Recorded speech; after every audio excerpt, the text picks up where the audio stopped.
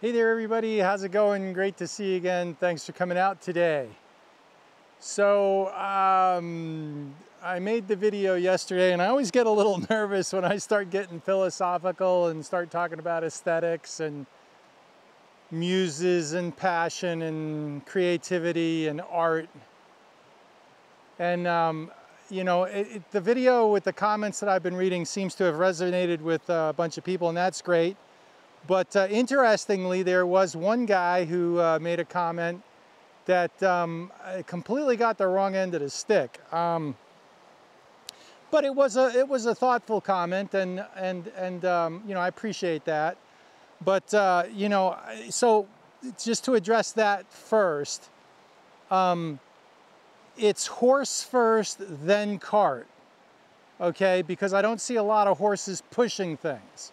Usually horses pull things, and that's just the natural order of the way the world works and the way physics works. And so what am I talking about? Well, what he took away from my video yesterday was that the effort, money, and time that I spend doing large format photography is what makes it better or great. It's what makes my images great or better or more artistic. And that's the cart before the horse. That's not what I was saying. What I was saying in the video was that it's the time, the effort, and the money that I spend on large format photography that helps me make better art and makes me be more creative. Okay, there's a subtle distinction, but it's the other way around. I wasn't saying that the time, the effort, and the money is what makes the images great. It's the time, the effort, and the money that makes great images. Not every time, but you get the point, right? Okay. It's a subtle distinction, maybe. Most people got it. He turned it around the wrong way. So that led me, so I've been thinking about it overnight, and that led me to the idea, and I need to clarify something else. As much as I have a passion for film, and as much as I love film, and as much as I enjoy shooting film, 95% of my work is digital, okay? So like only 5% of the time do I shoot film. That might be, I mean, I'm making that up. So it might be 80-20, or the point that I'm trying to make is the majority of the work that I do is digital, all right? And so, but it also, and I'll reiterate this, it's why I keep coming back to the Fujis, because they're the most transparent or film-like digital cameras that I've used. Okay, I love shooting with the X-T5 because of the dials and all that. So, X-T5 on the Thomas Eaton tripod, and the exercise for today, which I thought would be a real learning experience if you're just starting out in digital photography, whatever, or photography in general. This would be a great video, but also, I hope it'll be a great video, but also from the standpoint of, what if I approach my X-T5 as if it's a large format 8x10 view camera? What if I went through the motions of making all the decisions and all the motions and all the actions and all the things I have to do, the most critical path for taking a photograph with the X-T5? Like the thing about the 8x10, the thing about large format film is it eliminates all the superfluousness and all the automation and all the ridiculousness, and you get down to the absolute essential things that are required. You need film, you need to focus, you need to have a steady tripod. Okay, you know, it's the basics, and and it really forces you to cross off all those boxes as best you can. And so the thing is what if I approach my X-T5 from that standpoint? Okay, well, first of all, I'm lens limited. On the 8x10, the lenses that I would employ, and pretty much the only lenses that are the easiest to use, without, like, when you get to the extremes, an extreme is like and I'm going to use 35 millimeter focal lengths here. So the extremes would be like lower than 30 millimeter and higher than 80 millimeter. Okay, so my 240 would be like a 30-35, and my 300 is like a 45. And when I get the Nikkor 450, that's going to be like a 65 millimeter lens. So clearly my 16 to 55 2.8 Fuji lens, that far exceeds whatever focal lengths I'd have in 8x10. Now 4x5 is a little bit better. I think with 4x5 I go to 28 to 100. But my Fuji kit with 3 lenses goes from 15 millimeter in full frame equivalence, goes from 15 millimeters to 450 millimeters, which is absolutely like amazing from a large format view camera perspective. As a matter of fact, I think a 450 millimeter focal length is impossible on an 8x10. So at least I'm not aware of anything that's an equivalent to that. It'd be whatever. So okay, so the first, so it's all about the choices, right? And so the first choice you have to make is, what film am I using? Well, I'm going to splurge, and I'm going to use 125 speed Fuji. Let's go with Provia. Okay, so let's use 125 speed Fuji Provia. So I'm going to dial that in.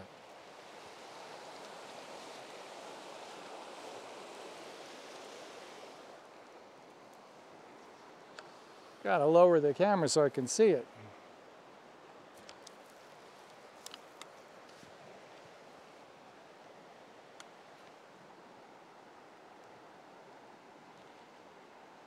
So 125 ISO Fuji Provia. Now, to be more 4x5 or 8x10 like, I'm also going to dial in a 4x5 aspect ratio. And that's one of the other things that's really cool about these new Fujis, is they'll give you, you can shoot a 5x4, they call it, a 4x5 aspect ratio, and still get the full RAW. So, and I'm gonna make sure that I'm shooting RAW plus JPEG. So that was film selection. I've got ISO 125, and I chose 4x5 aspect ratio, and I chose Fuji Provia. So that's film choice done. Now it's on to composition.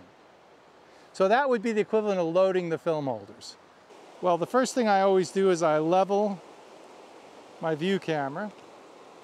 I see this as a horizontal, so I'll rotate the film back. Gotta love the Fuji flippy outy screen.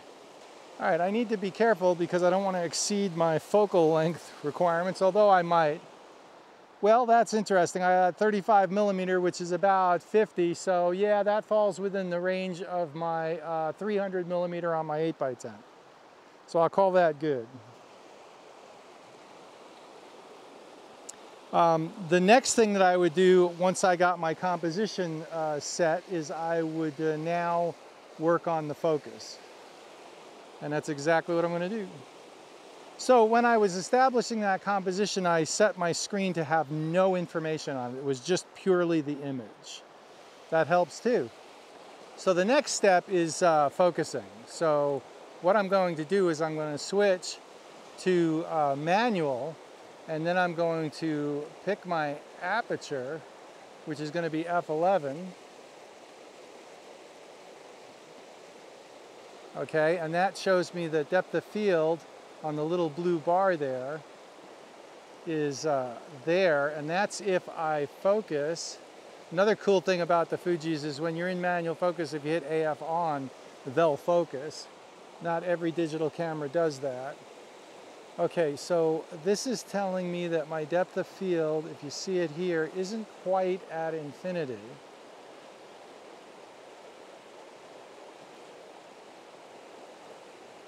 So there we see that bar move. I want to kind of focus. So the lower tree limbs are about more than 10 feet away, so that's good. They're probably about 15.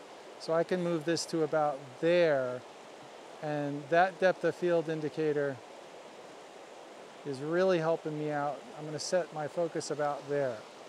And so there's focus, and that's at f11. Now if we go f13, all right, let's do that, and it gets us a little bit more in focus. Yep, that's zoom, wrong dial. There we go, that's about what I want there for focus. I mean, I don't know whether it's right or wrong. I don't know if it's all gonna be in focus, but if this was a view camera, that's the best I would get also. So we'll find out when we get there. Now, as for metering, the matrix metering on the X-T5 is telling me that at a 30th of a second, this is at f13, that's where I wanna be. But I'm not gonna, I mean, that would be the quick and easy way to do it. And the histogram is showing me that's not bad. I might wanna, well, it's jumping around because the sun's coming out. I might wanna underexpose this a little bit more. Go maybe f14, that's probably where I would shoot it. So, but I'm not gonna take that for granted. Now notice up here, that's pretty dark. And so with a film, I would use a split neutral density filter. Well, because this is digital, I can bring it into Capture One and just use a graduated filter. And I also have 13, 14 stops of dynamic range, which film doesn't have either. So what I'm gonna do now is I'm gonna go get my Sekonic spot meter and spot meter this and see how it compares to the in-camera meter. This is gonna be interesting because I've never really done this before. And I've heard different things like, oh, you know, digital cameras, the ISO is different than film and this, that, and the other thing. And oh, the Fuji's rate ISO differently than anyone. I mean, ISO is ISO, it's an objective standard. At least that's the way it works in my head. And so you take a $600 Sekonic spot meter and bring that out, and let's see how it compares to what the Fuji meter's giving me. This should be interesting. All right, got the old Sekonic out, dialed in f14, ISO 125. First, let's take an incident reading. So we'll take an incident reading.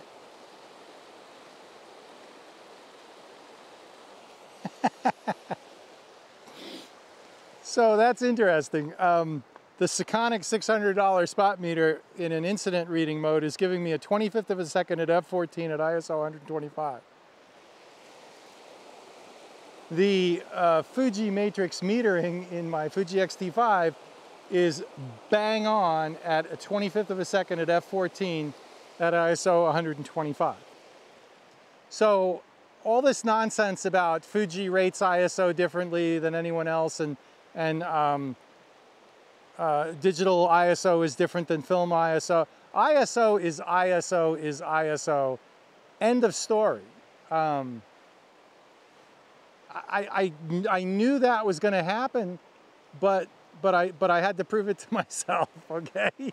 And so there it is. You can believe it or not. I mean, all right, so that was interesting. Now let's do some spot metering and do some zone system extrapolation and see what I come up with. Hopefully I won't be biased because I already know that incident's giving me 25th of a second, you know, but let's see what happens.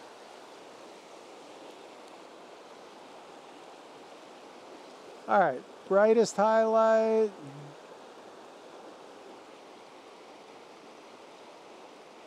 Commit that to memory. Darkest shadow. Ooh, that's tough.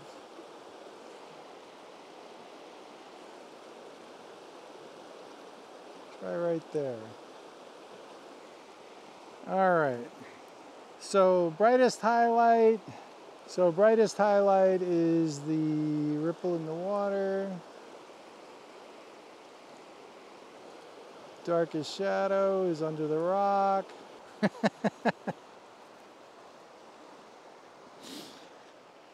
So if I use the method where I take the brightest highlight and the darkest shadow and then I average those two out, I get a 20th of a second at f14 ISO 125. So a 20th of a second versus a 25th of a second?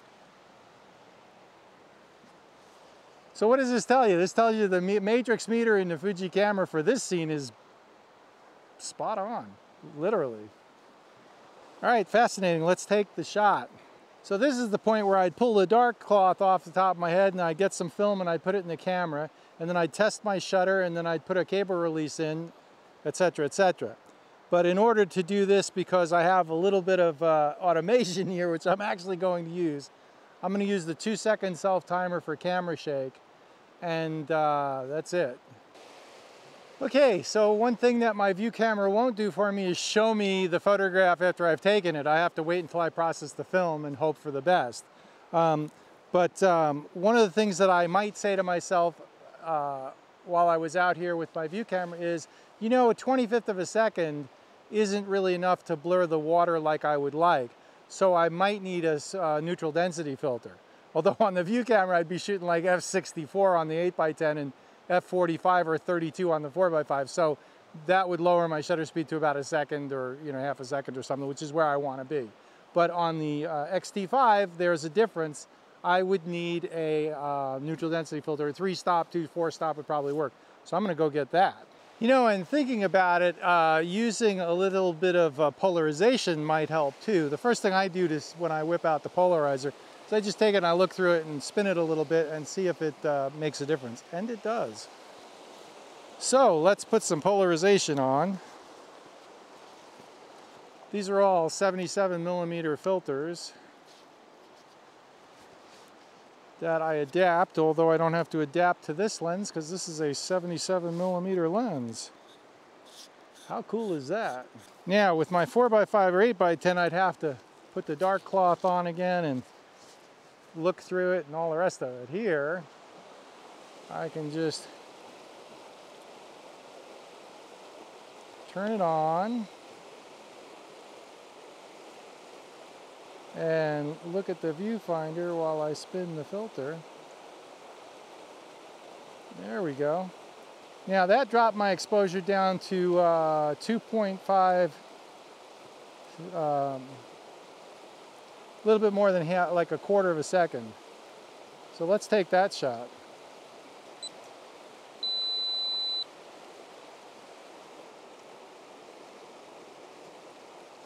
Okay, I really like that. The polarizer was all I needed, and polarizers usually drop you 1 or 2, 3 stops, depending upon how much polarization you get. So really cool, nice shot. Sun came out, bumped my exposure up. 1/3 of a second. Not bad. I'm really pleased with that shot. And compositionally, hey, it is what it is. Okay, this is really just a practicing of the craft. But interestingly, I feel that I've made the most out of that composition that I could artistically with my knowledge and my skill.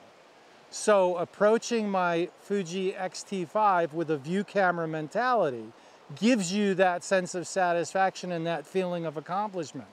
Okay, this may not be the greatest photograph in the world, and I don't even think I would hang it on my wall, although I got to get it into the computer, maybe print it out to see. But I'll tell you right now, I've got that satisfaction that I personally have put as much as I can into the photograph in the creative process.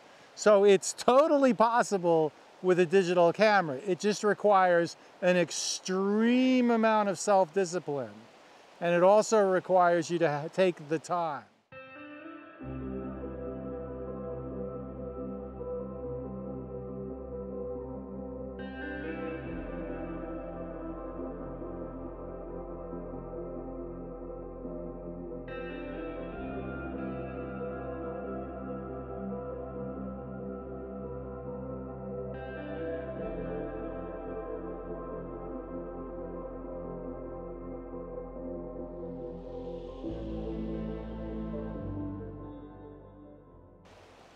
So what did we learn on the show today, boys and girls?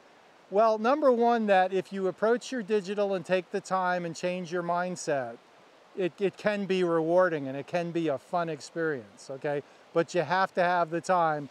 And where the real benefit is that when the sun's going down and you've got 30 seconds to take the shot, bang it on aperture priority and off you go. And yeah, you can roll up and get the shot. But But the problem is when you're trying to be creative, you know, making the most out of it and putting as much of yourself into the photograph as you can, you really need to slow down, take your time, and be creative, okay? And that's the lesson. The other lesson is that ISO is ISO, and the matrix meter in a Fuji X-T5 is as good as a $600 Sekonic dedicated spot meter. That's actually really impressive, to be honest with you. I didn't think the Fuji meter would be that good, but it has been extremely reliable, so I've been happy with it. So there it is. Hey, thanks for coming out. Hopefully this video clarifies a little bit more where my head's at in terms of what I'm thinking in terms of digital versus film, etc. And remember, you know, this is my journey, this is my path. I only share it because maybe it helps other people think about these topics and think about, you know, what they want to get out of photography and why they enjoy photography. So, a little bit of a long-winded video today. I appreciate you coming out, and glad to get out of the office, and it's supposed to rain for the next week, so I just wanted to enjoy this weather while I could. Although I might go out in the rain, it's going to be a warm rain. They're saying like 60, 65 degrees, so that might make it worth going out, because rain photography is always interesting photography, even if it's difficult photography. Like, subscribe, hit the bell for notifications. I really appreciate it. Have a great one, and we'll see you out here. Bye.